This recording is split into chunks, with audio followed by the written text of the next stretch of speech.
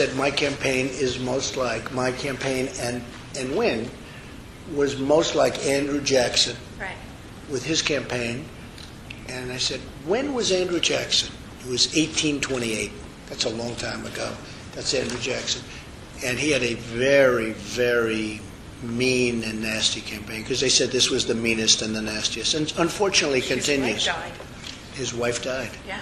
They destroyed his wife, and she died. And, you know, he was a swashbuckler. But when his wife died, you know, he visited her grave every day. I visited her grave, actually, because I was in Tennessee. Oh, that's right, you were in Tennessee. And it was amazing. The people of Tennessee are amazing people. Well, they love Andrew Jackson. They love Andrew Jackson in Tennessee. Yeah, he's a fascinating... I mean, had Andrew Jackson been a little bit later, you wouldn't have had the Civil War. He was a very tough person, but he had a big heart, and he was really angry that he saw what was happening with regard to the Civil War. He said, there's no reason for this.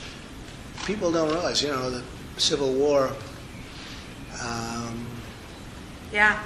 you think about it, why? People don't ask that question.